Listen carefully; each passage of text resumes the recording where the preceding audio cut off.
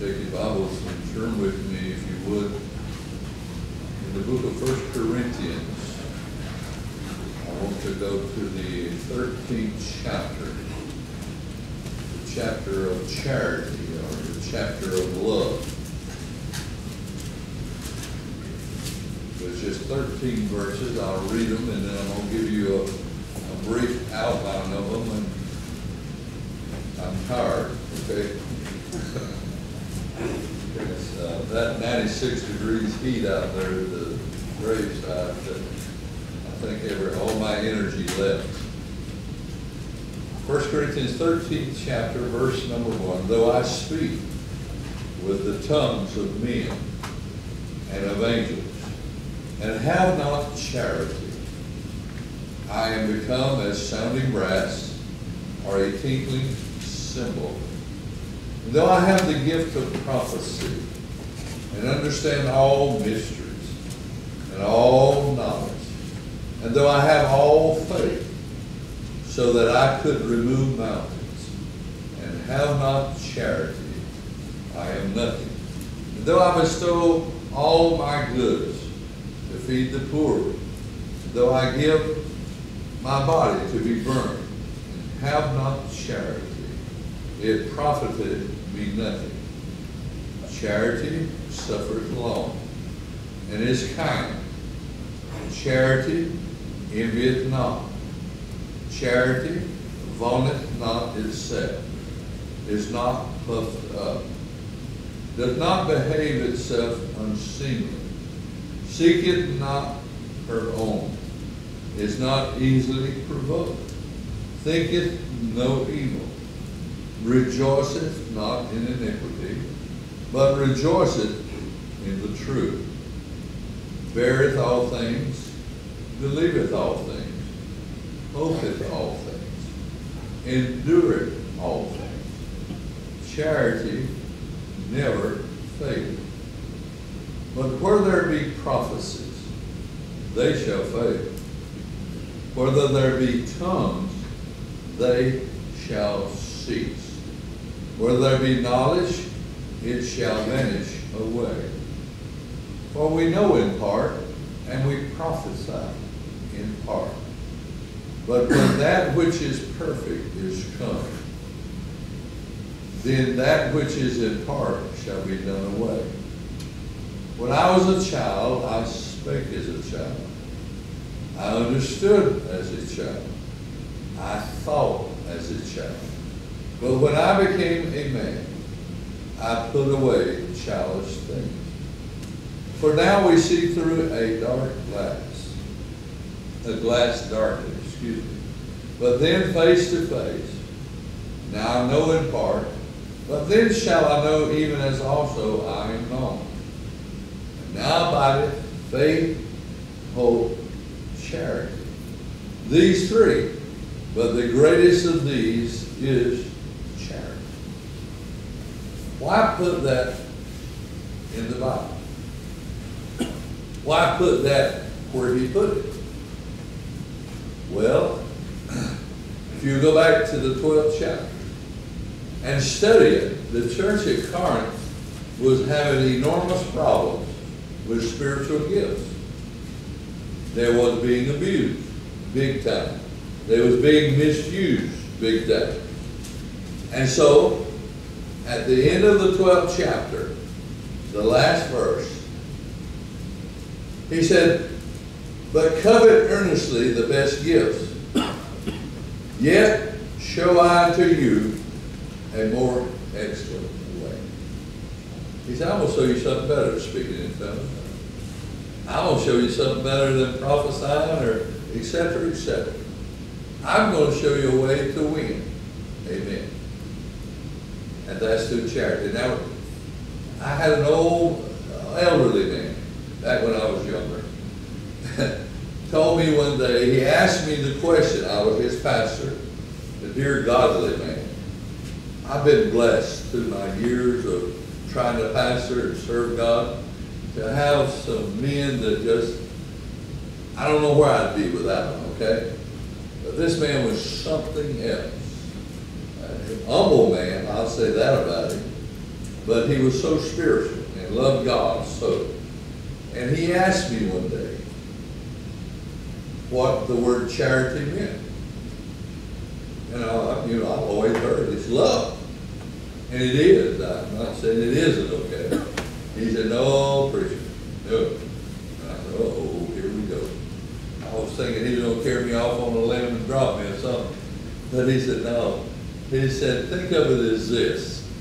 He says, charity is love with work clothes on. That's been many a moon ago since he told me that, but I've never forgotten. As a matter of fact, I helped do his funeral and related that into his funeral service. But charity is love. The first three verses shows you and I that love is essential. You take love out of a church and you just got a religion. That's all you got. You got some do's and don'ts and a can't and can'ts, so to speak. But love is essential. It's essential, and the very first verse tells us, in our speech. Well, we need to learn how to talk with love. Amen. I mean, we don't need to be wimps, so to speak. I don't know how to say it. But anyhow, you don't have to give up your convictions. You don't have to give up your belief to speak with love. You can tell people in love just, how the mule eat the corn, so to speak. And you don't have to back up on that.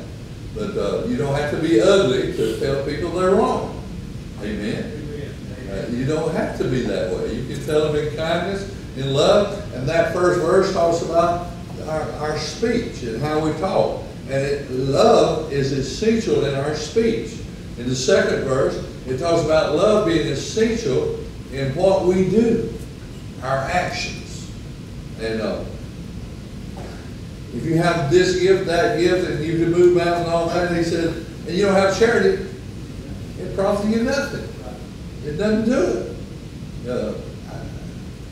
A lot of religious people, some of them preachers, etc., build themselves up to the place that people worship them. That's dangerous, by the way. If you ever decide to do that, don't do it, please. But put your faith, your trust in Jesus, worship Him, and nothing else, and you can't go wrong. But there are gifted men out here. There are gifted women out here in our world, and I understand that. But when you worship them, or they think there's something because they can out-sing anybody, or they can outplay an instrument better than anybody else, or they can preach better than anybody else, or whatever the example might be, it profits nothing. If it's not done through love, Sister Debbie, bless her heart, I love her to death.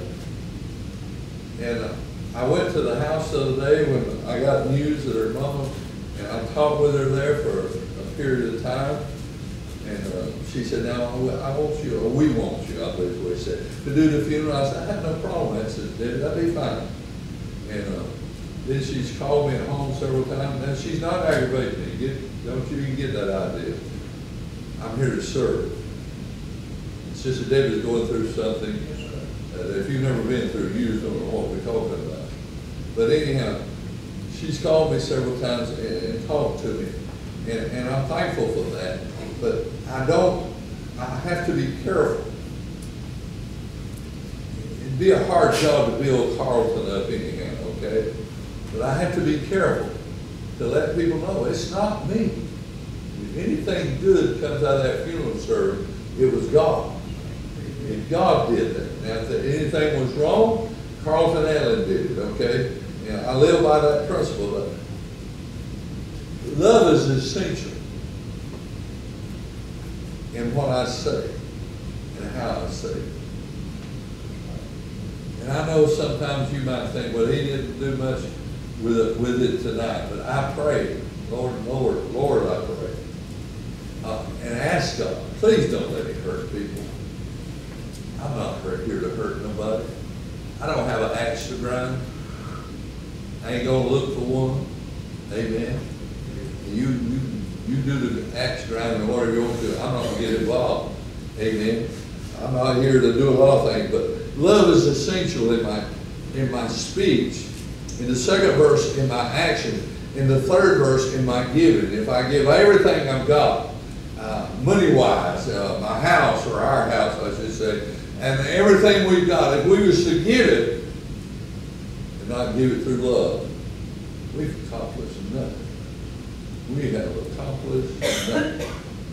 Why did I give to this church? Y'all don't get mad with me now. I don't give to this church. Now, the check's made out to the church, and that's the way you have to do it, so it'll be legal, so to speak. But I give what I give to the Lord. Amen. And I give to the Lord because of love. I don't see how God puts up with me, much less you. Amen. I mean, I don't. We're a mess. We sit down and think about it, we're a mess. But love is essential in my giving, what I do. I got a call this week, and I won't mention it to you, but I got a call this week, someone asking me about this church, giving them some money to do something that I'm not in agreement with. And the best I could, they caught me off guard, the best I could, I tried to speak to them in love and just say, well, that's, we just don't do that. That's not what the money is given to the church for. And it isn't. I mean, you say, well, what was it? Hey, I'm not going to say, okay? You go to bed at night, ask God to give you a drink or whatever, but I'm not going to tell you what it is. And I was kind to them, and I hope I didn't, hurt them by saying no. Amen. Some people, if you don't say yes to everything, they take it the wrong way, friend. And that is not my money that's put in there, and it's not your money. It's His money. And we should do, and we should pray about how to use it, and use it in the right way. So in our giving, love is essential. Now when you come to the 4th verse, down through the 7th verse, it gets to show you that love is effective. It works. It works. There's a lot of things won't work. I believe I'm a disciplinarian. Get that big word? I was that way with my children. I'm still that way. That's my way of life. That's my way of doing things. And my children thought I hated them, I'm sure, at times in their lives. Sandra, I'd be gone all day. That's the story of my life. How we still married, I don't know. She hadn't had a husband very much. My children didn't have a daddy very much. I was always busy with somebody else's children. And seeing about them, getting them to camp, carrying him there, carrying them there, doing this and that and other. And that's just the way it was. I mean, I'm sorry.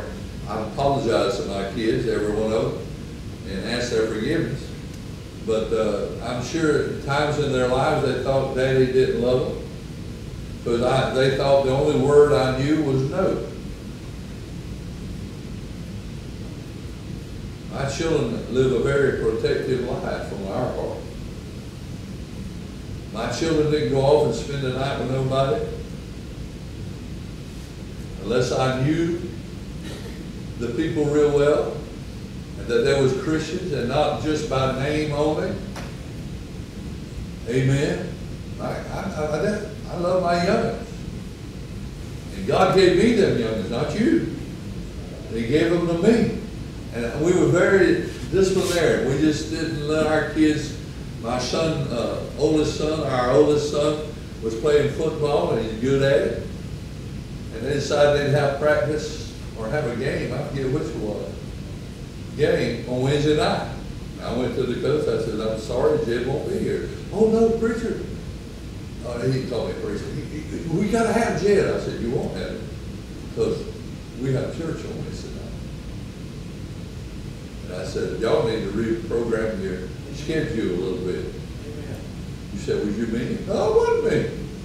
I'm just standing on the principles I believe.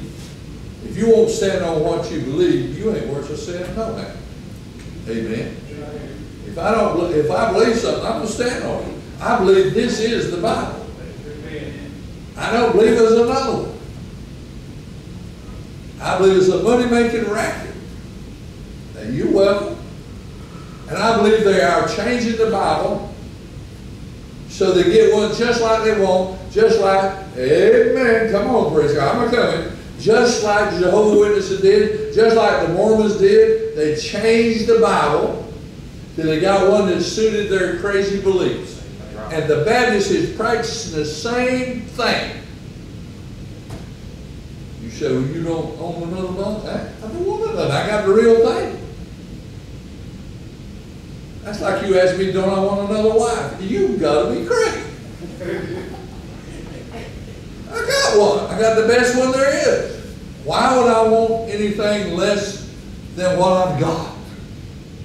And another translation, and it's a money-making thing. I don't care what y'all say. Then nobody got real convicted about the King James Version not being the real Bible. They didn't do it. They wanted to make a dollar.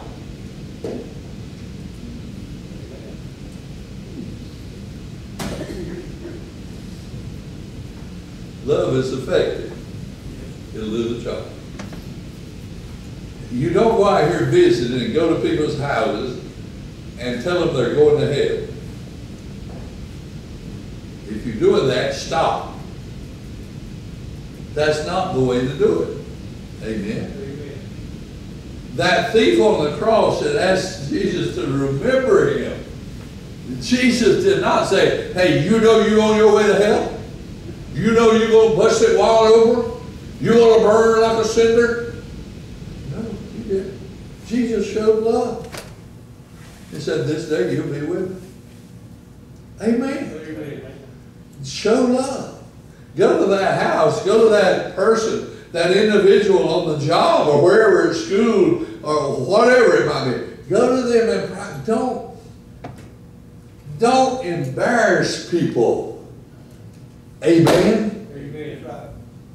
I would never go to Brother Thomas' house if I knew anything wrong with him, and I don't, and sit down with him and his wife and tell him what's wrong with him.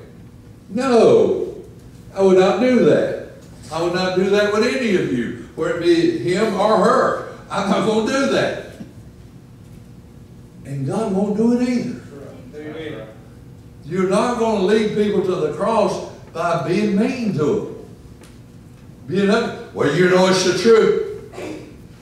Sometimes, folks, the truth is better not spoken. Amen. Sometimes the truth is better not written. Facebook. Let it lay, Louis. Amen. Leave it alone. Love is effective. It works. The Bible says love never faileth. Well, that sure covers the subject. Amen. Amen. It didn't say work immediately. Hello. We have grown up in a society that we just got to push a button and it's going to happen. That's not true with God. You're not going to push his button. You might have to pray for years to see something happen. Not that you're praying wrong. Amen. Amen. But you might have to pray for years before that friend of yours gets saved. You might have to pray for years before that husband gets right, or that wife gets right, or the children gets right, whatever. You might have to pray for years. But love never fails. You don't have to be ugly to it. For goodness sakes, folks, I wish the whole church was here, but they're not. For goodness sakes, don't be ugly to a lost person. If you want to bless somebody out, bless me. Amen. These pretty good shoulders I got, I can tell you. Amen. I don't have to bite back. Get even. I'll give you a piece of my mind. You can't afford that. Don't even try. We're not blessed with a lot there. But love, I said love is effective. It works. It works with your children. I'm not telling you not to discipline your children. The little ones I'm talking about. And sometimes they're bigger. But don't get ugly with it. Amen. I'm telling you, some of these, let me let that lay. But love is effective. It'll work, I promise. And I'm not talking about mushy stuff. I'm talking about real love, agape love, that the Bible talks about. Love is essential. Love is effective. And then in that verse 8 through 13, love is eternal. It's always been here. It always will be.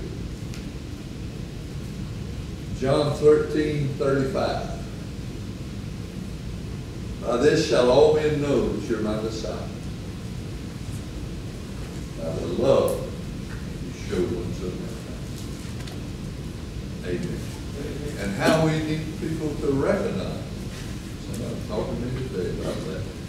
How we need people to recognize that we are a Christian. We don't have to wear a shirt with it on it. We don't have to put a tag on our car and this and that.